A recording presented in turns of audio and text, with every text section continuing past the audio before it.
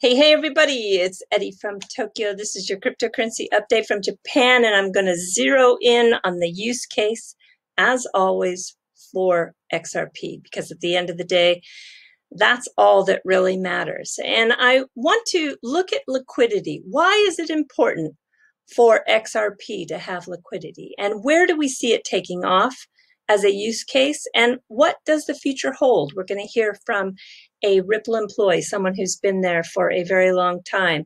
But first, I want to give a brief example on liquidity, because for some of you, it might be a little blurry. And the example I'm going to give, I hope you can easily understand, because we're going to talk about the shares of Ripple. They have issued shares of the company to previous employees, current employees, and also to early investors. But they are basically illiquid, meaning they're very difficult to sell. And because they have not IPO'd, people are looking for ways to find liquidity, a place to sell. That's why we see a rise of these pre-IPO secondary market platforms. The IPOs have been really slow to be realized recently because of the unsure market conditions. And also, too, there's a trend of delaying to IPO, mainly to build the valuations. Worldwide, there are 475 unicorn companies. Those are private companies valued over at $1 billion, and Ripple is one of those. So you can imagine there's a lot of illiquid stock out there. So these platforms are providing some liquidity, a place to easily sell. Last March, I did a video on just one such company. It is called Equity Zen. They're one of the more established companies for making these shares available as a financial instrument. It's not a place where you can actually get the shares, but it's a place where you can invest in a fund that is a representation of all those shares. And then you can invest in the Ripple stock in this way, but you need to be sure you have a accredited investor qualification, and usually it takes about a $10,000 minimum investment. That's what about a dozen of these companies are requiring. And in June, you can see that this company, Equity Zen, made the top 100 most promising technology pioneers of 2020, recognized by the World Economic Forum. So they really are providing a service that is very much needed. So I also want to show you on their front splash page, they provide holders of the shares, primarily tech companies, a way to get liquidity, to sell their stock. And not having to wait for an IPO for some is really what they need to do. You never know why somebody wants to sell. Maybe they want to build a house. Maybe they have kids to put into college. You just don't know why. But you have to keep some things in mind. Okay, if you invest in one of these funds, you're holding something that then becomes a little bit illiquid. It only becomes liquid if the company wants to IPO or does IPO. That provides you a clear exit. And also, too, remember that if a company receives another round of funding while you're holding that fund, you're going to see some dilution, which means your percentage of ownership is decreased. So that is a little bit of a risk. Now, granted, when a company goes through a round of funding, the valuation of that company increases, but you still are going to reduce the percentage of ownership. And if the company does go public, you still will most likely find yourself in a lockup period, usually 1 year. But of course, that differs from platform to platform. And what if the company doesn't IPO? Well, that's the risk you take. So what happens if you buy one of these funds and say you get tired of waiting and so you want to sell that ownership of the fund to somebody else? Well, that also becomes a little sticky. It's at the discretion of the holder. And if they do decide that they will do that, it comes with fees. So you just have to recognize that these platforms definitely provide the seller liquidity, but you're not necessarily getting into a product that's liquid. So I give you that example because I think you can easily understand when we talk about something that is either liquid or illiquid, it's about how easy or how difficult it is to buy or sell. So ODL, yeah, we need these currency pairs between corridors that use XRP as a bridge currency. We need it easy to move in and out of quickly with tight spreads. Ripple has been able to get a few of these major corridors liquid. I want you to listen to Craig DeWitt of Ripple, where he talks about one such corridor. This is from the US to Mexico, and it is with the help of Bitso. Have a listen to this. This is impressive. I mean, this is a corridor that's gone from basically 0 to 7% of a $36 billion corridor. It's quite something. Now, in terms of where we were 2 years ago, it's really amazing to think back that ODL, this payment mechanism I'm talking about, ODL was really released in kind of the end of 2018. And it's somewhat shocking to me, even though I've seen the rise of this, somewhat shocking that you can go from 0 to having a sizable market percentage of one of the largest corridors in the world in such a short amount of time. That usually does not happen in kind of payments.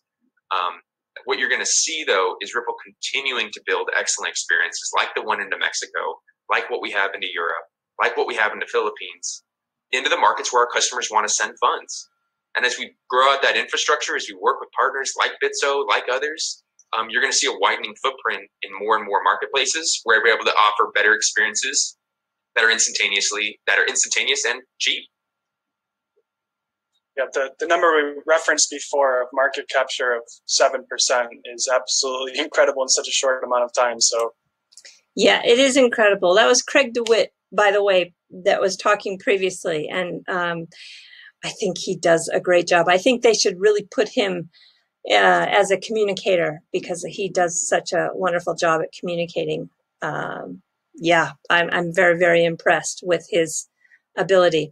So there are basically 195 countries in the world, and that makes up for more than 30,000 plus flows, inward and outward flows. And safely, you could say that there are 10,000 active corridors. I know I've heard people say up to 20,000, but let's just be on the safe side for the ones that are truly active. There's like 10,000 of them. Ripple is pushing the scale up for XRP around the world. And this is a big, tall order, but they're getting the job done.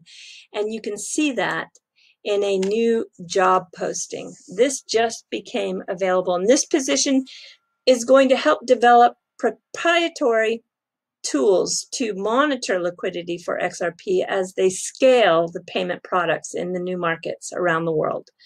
This position will bring XRP liquidity, the core component of making the efficient global payment a reality. That is Ripple's vision, not mine, as it says in here. So I want you to listen to Craig one more time in this because he's looking back to 2015, and you can see how they are going to increase their footprint. Have a listen. Yeah, well, you know, if I can look back to 2015. I think it's really healthy to have kind of a longer term view of how this industry has grown rather than even look at things on a 6 month to a year basis. And in 2015, I'd say crypto in general, and I think Ripple was in this as well, was really good at standing up and saying, hey, this has the potential to change the world. And I'd say what has changed over the last even 18 months is that for cross-border payments and the work that Ripple is doing, it is actually changing the world for some people right now. And what we want to do is we want to increase that footprint in terms of lives that it's positively affecting. Because it's really nice at the business level to throw around the market capture that that Ripple is able to do with Bitso into Mexico. The way that I think about it, though, is when you break down that market capture, each remittance payment into that market, and that's really where our focus is on the remittance payment, that's a story, right? That's somebody getting more money and a better experience than they would have otherwise. That goes to things like buying groceries or paying their rent. And I think the big difference and the big change that we can actually fundamentally change and improve people's lives, and we want to do it on a much bigger scope. And we know how to do that, and it's taken a while to learn how to do that, but we know how to do that. We have a game plan, and we're going to roll that out into multiple jurisdictions around the world, and we're going to escalate the speed with which we're able to do that. So, you know, I love liquidity. I love liquidity begets liquidity. I think success begets success. And the markets where we're seeing that, we're going to replicate that and kind of grow that footprint and improve people's lives in multiple jurisdictions, not just Philippines, Euro, and Mexico, but all around the world.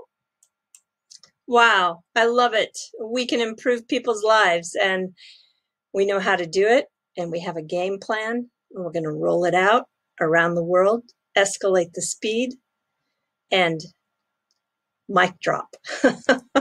I love it. Yeah, Greg, I think you just do such a good job of explaining it. And there is another place that is improving and adding and enhancing liquidity, and that is Bittrex.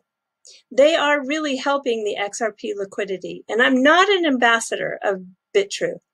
I am a person who understands the growth and the contribution they have made with a very positive impact. And in their new 21 2.0 white page, the statistics of this XRP-centric exchange is admirable. In their beginning, you know, they were challenged big time, but they have made a lot of changes, like a publicly verifiable insurance fund, as well as being the first exchange to reveal their insurance wallet addresses, and the amount that they've grown in terms of users. The Bitso exchange just hit the milestone of 1 million users, and Bittrex is at 1.5 million users. So I just think, yeah, they keep listening to their people who are engaged on their website, and they keep improving, and they are a significant player and contributor to the XRP liquidity ecosystem. All right, everybody, we are jumping to the fluff. Yeah, it wouldn't be a fluff without talking about some funny, creative food creation here. This is just something I happen to see on Twitter that is being done in Japan, and it's just really, yeah, the time people have to make this creative expression for their everyday food. This is bread. I just think it's so cute. And also, too, we're getting a lot of rain. This is the rainy season in Japan. And down south, there's a lot of flooding going on. And not only do people go to evacuation centers, but because of today's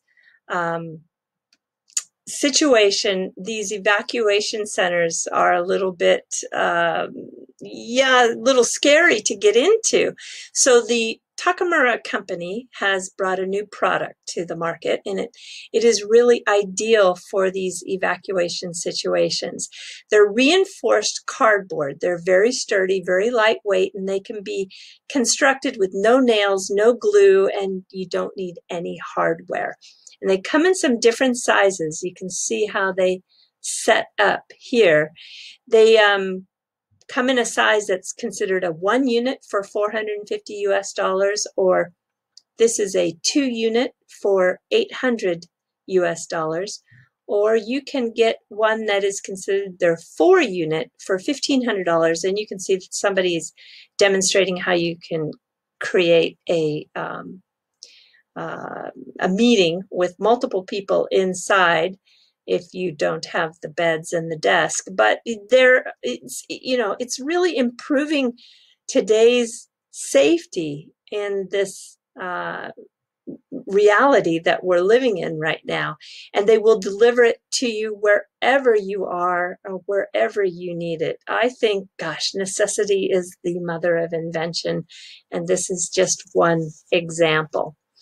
And you know, I want to also, today's a special day up in Hokkaido, and I just put the map there so you can see the North Island of Hokkaido. And actually about where this first P is at the top, there is a new museum that just opened today. And it's all about Japan's vanishing culture with its Ainu people. This is the indigenous people of northern Japan, which is estimated to, well, there's a big range of numbers. If you throw out the high and throw out the low, it seems there are about 13,000 people left that claim to be of the Ainu group, and they are long overdue for a museum up there. And it opened today, and it opened in this tiny fishing town of Shiraoi, and it is a town with less than 18,000 inhabitants.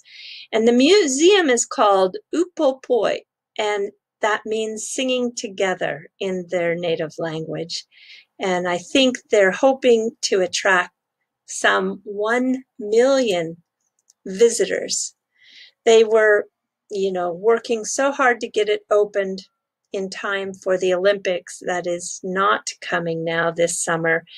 So I really do wish that they are successful, because it's a splendid setting. They're on the shores of this Poroto Lake, and the space, gosh, they spent a lot of money. The cost of this project was 186 million US dollars. And it's really, yeah, was expected to get a big surge of visitors from the Olympics, but I don't think that's going to be the case. They have 700 artifacts right now in their exhibition. And if I went up there, I would really look forward to getting some of the embroidery work that is very unique to this group of the Ainu. And also, too, I would want to take the Hayabusa Shinkansen, which I've not taken yet. I love trains, and I have yet to take this one. They have a grand class, which looks so wonderful to travel in. But, you know, the train culture here is getting so amazing. I want to show you, yeah, this is a train. It's a 2-bedroom suite, and it's like an apartment. This is one that runs from Nikko to Hakodate, and it's one of the many luxury trains that are popping up in Japan. And just have a look here at the dining room. I mean, it's just unreal, right? I have not done this yet. It's on my wish list, and I hope someday to experience one of these luxury trains. I need to do a full fluff segment on this particular train. I've not focused on this one. It looks really spectacular. And then I'm going to leave you with a link to this particular YouTube video that has a group of 3 singing in the, looks like maybe grandmother, mother, and daughter. I think so.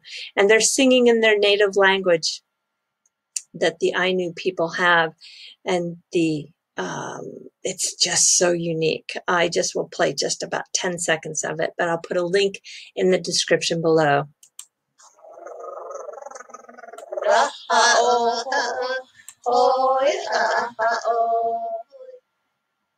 これはね、Oh, let me try that again.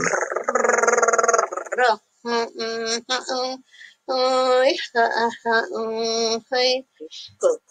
みぽ